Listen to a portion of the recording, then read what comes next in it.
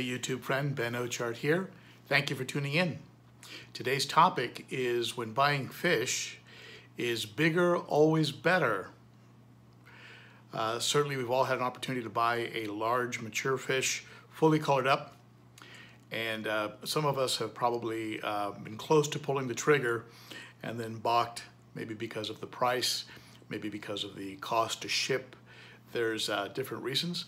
Some of us like buying a larger quantity of small fish and then raising them up. And there's pros and cons to both. You have to be very patient, of course, to raise fish, and you always risk ending up with females, which may not color up. So I wanted to get opinions from other folks in the hobby, people I respect, and so I've tapped two well-known fish keepers that you're probably familiar with, and if you're not, you should definitely sub their channels. I have included links below for both of them. Let's start off with my friend up north in Washington, Paul, the inventory king. So Paul, when you buy fish, do you prefer them young, juvies that you grow out, or do you prefer buying them already adult, mature, and colored up? Over to you, Paul.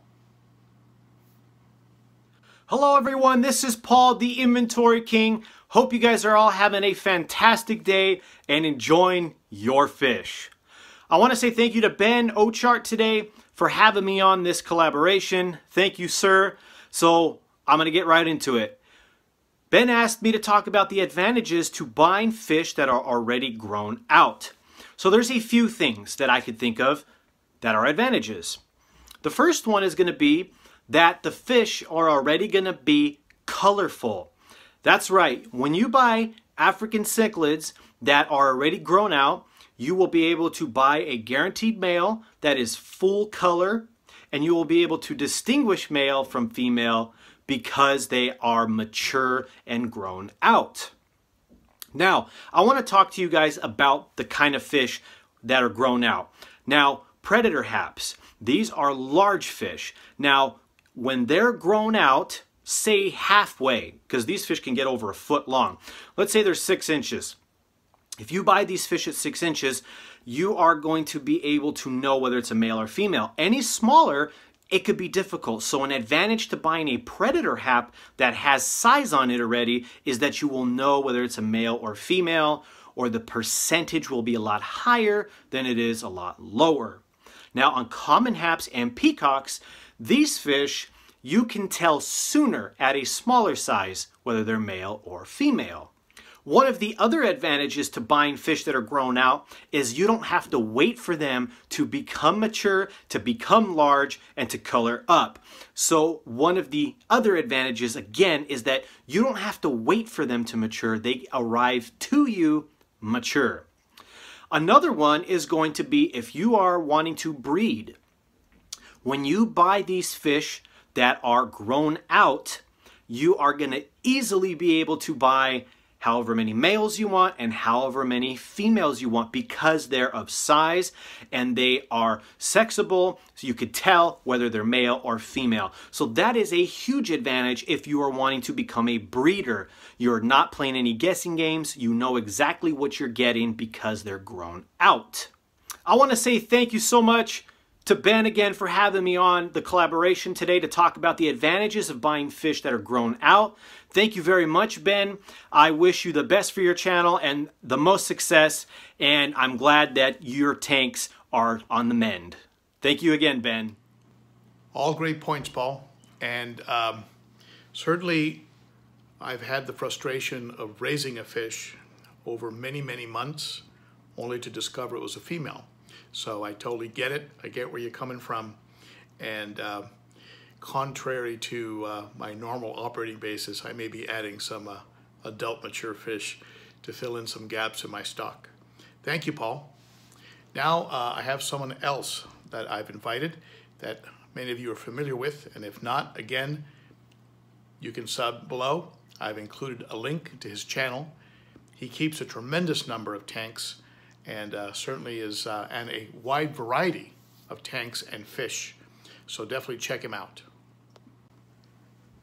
So let's welcome someone new to collaboration with me, Zenzo Tazawa.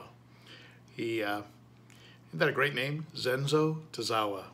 And he has Tazawa's tanks here on YouTube. Check him out. I'll put the link down below. And Zenzo, what do you think about buying fish? Buy them large, mature, and colored up, or get them small as little juvies and raise them up and go that route. Tell us what you think, my friend. Hey fish friends, how's it going? Zenzo with Tazawa Tanks. Ben, thanks for having me on your channel. Really appreciate it. Great to collaborate with you and with Inventory King. So Ben had reached out to me and asked me about filming a short little clip to talk about why I buy my African cichlids small, meaning I buy them in the juvenile stage. So I thought I would share with you a couple of the reasons why I do it that way. So as you can see behind me, this is my Malawi tank, and I've got peacocks and some small haps in here. And there's about 20 or so fish in this tank. I kind of do the overstocking thing that helps with aggression for me. And every one of these fish in this tank, and I'm just double checking, pretty much every one of them except for this red shoulder, because he was given to me by a friend at a full grown size. But all of the other ones I bought in a juvenile stage. And there's some reasons why. So one of the reasons why I like to buy my fish smaller is because it's less costly. So when you're buying a full-grown African cichlid, depending on the type of fish, it can be anywhere from, let's say, $20 to $50 or $60 if it's something that's an F1 or an F2, and it can get quite costly. Now, when you have a lot of African cichlids and you are dealing with aggression, sometimes you'll have some losses. And if you lose a fish that you paid $3 or $4 or $5 for, while it's still sad and you don't want to lose that fish, you're not going to be as heartbroken financially because you didn't spend $50 on that fish and it just got bullied to death by some of the other fish.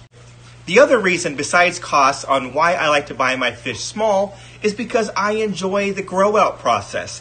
I think it's a lot of fun to buy a fish that's barely showing any color and watching it grow to full adulthood and seeing the transformation along the way. So a lot of times when you have a fish that's showing a little bit of color, you're not quite sure what it's going to look like when it's full grown, when he is, in his full brilliance and trying to show dominance. You don't see that when they're that small. So seeing the transition in the fish, seeing them, change in color and grow a blaze, I really enjoy that. It's really nice to, see your fish grow up in front of you. It's very much like other pets. So for me, my fish are my pets. So like getting a dog or a cat or anything, most people like to get them small as a puppy or a kitten and kind of grow them up and enjoy them for their whole lifespan. And I feel the same way about my fish. So most of these fish in here, well, all of them I bought in, except for the one, again, I bought small, and I got them for, sometimes it's like 3 for $10 and 5 for $20 or whatever. It can get pretty inexpensive when you buy them very small. And I've got to watch them grow up right in front of me. Of course, I've had some losses, and that is sad. And, I never like to see that happen. It's been a while. But, again, when you don't have that huge investment, it's not as painful, and you do get to enjoy them growing up when you get them small. So that's all I had. Just a couple quick reasons why I enjoy buying smaller African cichlids. Thanks for watching. Thanks again, Ben, for the spot. We'll catch you on the next one. Thank you, Zenzo. You and I are very much of a like mind on this subject. I think it's just a blast to raise them up. Certainly, there's the cost considerations, the fact that you have an abundance of them, but to watch them color up and to have the surprise of one blossoming into a male is it is kind of like Christmas for fish keepers, in my opinion. And I have some of that going on right now. I have a Maduka flametail, orange flametail, that's just starting to show some color in the dorsal and some egg spots and a little hint of orange. And that's pretty exciting for me. And of course I have a flavescent, some placidochromis, some gazelle, and some deep water electras. They're starting to show great color. And I also have a red cap that is just looking epic.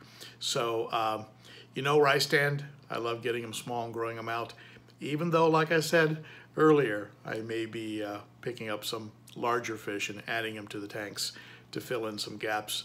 so I don't have to wait so very long to have the combination of fish that I want in the larger tank. But I want to thank both of you, Zenzo and Paul, for joining me in this collaboration. You both do a wonderful job on your channels, and obviously you both have a lot of passion for the hobby, and are very helpful to your viewers. So if you haven't subscribed to their channel, please do, and don't forget to subscribe as well on this channel if you haven't already. And again, thank you to everybody that has taken the channel to up over 7,000 subscribers. It was only 2 years ago where I was celebrating 100 subscribers.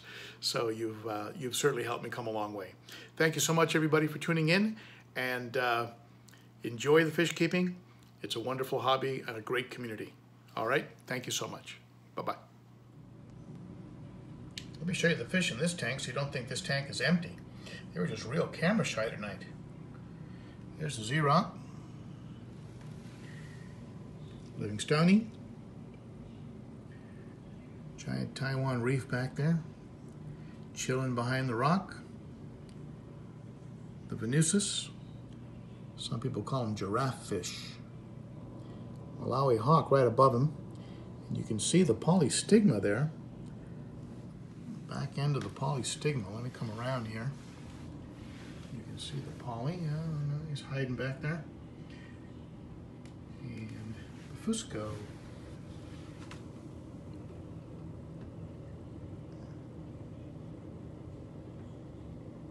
What's up, buddy? Check out these babies. Look at that red cow. Holy moly.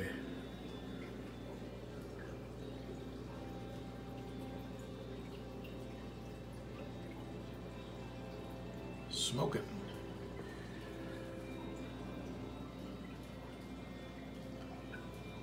Fluorescent. Beautiful fish. Beautiful markings. He's not even fully colored up yet.